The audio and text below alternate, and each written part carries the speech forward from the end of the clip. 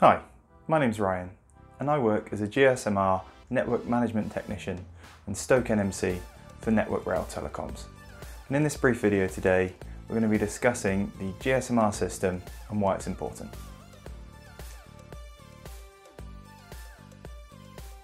So, what is GSMR? Well, first it'd be helpful to know what it stands for.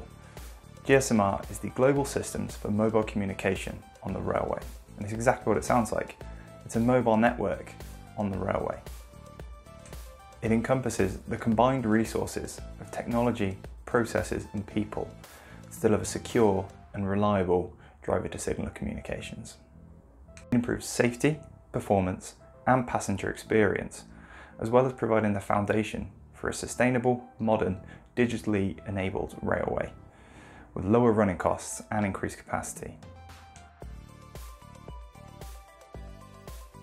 The GSMR network is made up of various technologies. Let's start by looking at the cab radio. These are found in every single driving cab and allow the driver to speak to signallers and stations. They have the ability to call the nearest signaller, to send preset text messages, to contact passengers via the public address system, or to send railway emergency calls to all trains and signallers in the area. Next is the base transceiver station, or BTS. These are the radio masts you'd see if you look out the window during a train journey. Network Rail has 2,500 of these masts spread out at regular intervals across the country. They provide the radio coverage for the cab radios and other users of the GSMR network. With the help of repeaters, this includes tunnels, hill cuttings and stations. The next technology is repeaters. Now these receive a signal transmitted by the preceding BTS and amplify that signal in a location that isn't suitable for a BTS. As I previously mentioned, a good example of this would be tunnels. It wouldn't be suitable to build a whole radio mast inside a tunnel, so this signal is received by the repeater and pushed through the tunnel to the BTS on the other side. Next up, we have the Base Station Controller, or BSC. Now, as I mentioned before, we have 2,500 BTSs around the country. We only have 10 BSCs. These control all of the BTSs within a certain geographical area. It provides the interface between the cell sites of the BTS and the brain of the GSMR network, the MSC. Next is the Mobile Switching Center, or MSC. Now this is the central call routing switch that connects and links together all of the BSCs. The MSC will confirm the user is authorized to use the system and connects the call between people using the GSMR network. It also receives information from signaling systems to provide accurate train location data. It helps ensure calls are routed to the correct driver, signaller or controller. This is based in Didcot. Finally, we have the fixed terminal, also known as the GSMR terminal. These have three main users: the route control manager, the electrical control operator, but most commonly, signallers. These are connected to the MSC via the Fixed Transmission Network, or FTN. These are what allow calls and text messaging between the operator and the cab radio. They feature a push-to-talk button, a handset, a loudspeaker, and a touchscreen display. They can allow the operator of the terminal to see all registered users within that operator's area of control. So let's take a look at an example of a call. The driver of a train needs to contact the nearest signaller. He hits the call signaller button on his cab radio. This call travels through the air via radio waves and is received by the closest BTS. It's then converted from an analog signal to a digital signal. This will be covered at a later date. That digital signal is then sent down the FTN to the BSC in control of that geographical area. From that BSC, the call then travels further down the FTN to the MSC in Didcot. Here, signalling data is used to determine the accurate route for the call, which is then sent back via the FTN to the correct signaller that the driver needed to speak to. This whole process happens in less than 1 second.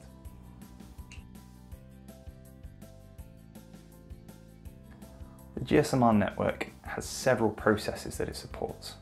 We're going to go through a few of these now. The first one that happens at the start of most train journeys, or should do, is registration. This is where the driver inputs his journey details into the cab radio. This enables the GSMR system to track the train's position and allows the signaller to see the driver's head code. Next are operational messages. These are short, preset text messages that can be sent between the driver and signaller.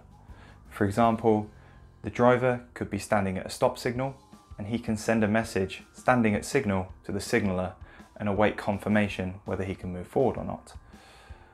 The response to this would be the signaller potentially sending call signaller to the driver of the train, getting him to contact. The way the driver can contact the signaller is through the call signaller button located on his cab radio. This enables a point-to-point contact between the driver and the signaller in charge of the geographical area that he's in.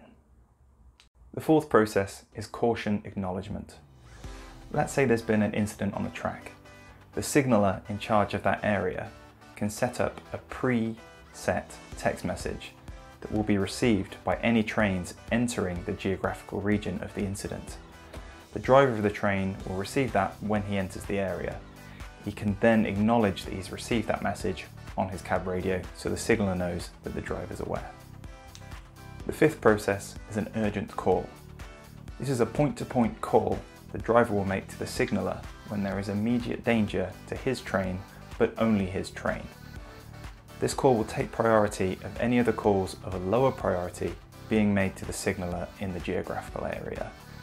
That signaller's call will end and the driver will be put through. The sixth process is a REC call, or Railway Emergency Call. This is when there's grave and immediate danger to all trains in an area.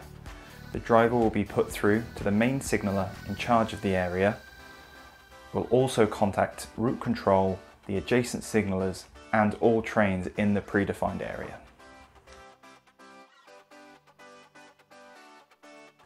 So that's what GSMR can do. But why do we need it? Why was it implemented? Well, the first reason is safety. The GSMR network follows recommendations set following major incident inquiries in the past. It provides that direct driver-to-signaller communication, even in remote areas via repeaters, which wasn't previously possible on the old communications network. The second reason is cost, which is always important.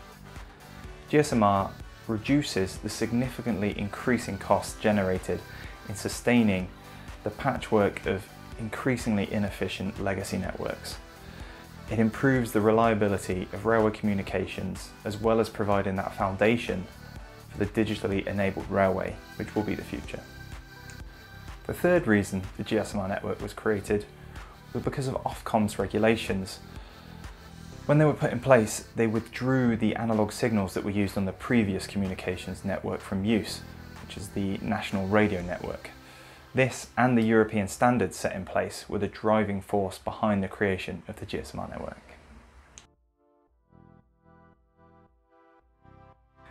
So let's take a more in-depth look at the benefits of GSMR. The main benefit is obviously safety. There's reduced trackside maintenance because the systems can be remotely managed. Previously, drivers would have had to leave the cab of the train to make a call to a signaller from an SPT, or signal post telephone. With the in-cab radio, they effectively don't have to do this anymore, which has greatly reduced risks. The main reason though is the REC calls. This allows everyone in the area and people controlling the area to be made aware of an incident. Not only does this prevent follow-on incidents, but it also drastically increases the speed at which the incident can be resolved. A second benefit is improved performance. We have better diagnostic tools than before. GSMR allows an understanding of what causes a train delay, and as a result, we can put in place a direct and appropriate response to prevent those delays from happening again. We've also got 100% coverage across the country, which allows us to determine if there's a gap in coverage somewhere and take a response to fix that. Drivers acknowledging cautions put in place by signallers should also theoretically lead to a 30% reduction in train delay. The third benefit of GSMR looks more towards the future. We have a reduction in operating costs from removing those legacy networks that we're currently having to maintain. GSMR also provides the foundation for the European Rail Traffic Management System, or ERTMS. This will eventually replace the traditional signalling system that we currently have in place. A fourth benefit is passenger experience. The introduction of driver-to-signaller communications allows more accurate and up-to-date information to be given to passengers. And as previously mentioned, there'll be a reduction in train delay, which is a win-win-win for Network Rail, the train operating companies, and of course, passengers. So that was an overview of the GSMR network. Let's take a quick look at a summary of what we've covered. Network Rail has 4,056 trains, each of which has a cab radio in every single driving cab. There are 2,500 BTS radio masts spread out at regular intervals across the country. These are controlled by 10 BSCs, which control specific geographical areas. These BSCs are controlled by the Mobile Switching Centre, which is based down in Didcot, although there is a backup in Stoke if something were to happen to the Didcot branch. The GSMR network was a £1.86 billion investment that allows us to have 100% radio coverage across 15,000 kilometres of track. It reduces the operating costs for Network Rail, it improves performance and reduces train delay, and it sets the foundation for ERTMS, the future of digital railway. Thank you very much for watching the video. There will be more to come focused on more specific areas of the GSMR network.